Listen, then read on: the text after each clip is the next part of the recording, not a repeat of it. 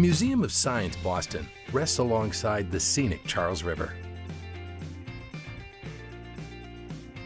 Over 1.5 million visitors each year come to discover how science and technology can solve problems and improve people's lives.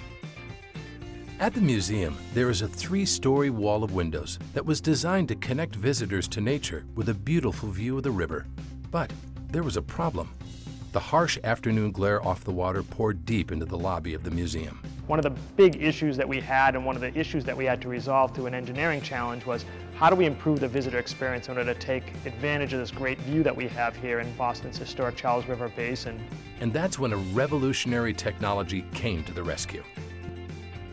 We looked at multiple solutions. We looked at shading systems, we looked at screen systems, we looked at scrims, but really all of that didn't do what we were able to do with the SageGlass system. And that really resonated with our board and with our senior management team, that we actually came up with a solution that had some new technology, which we're always interested in introducing here at the Museum of Science.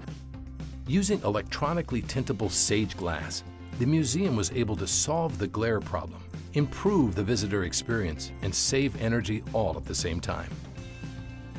The SageGlass solution is also in keeping with the museum's mission to share transformative new technologies with visitors. Created using the most advanced dynamic glass technologies, SageGlass improves the human experience in the built environment. At the Museum of Science, visitors see and feel for themselves the power that technology like SageGlass has to transform the world around them.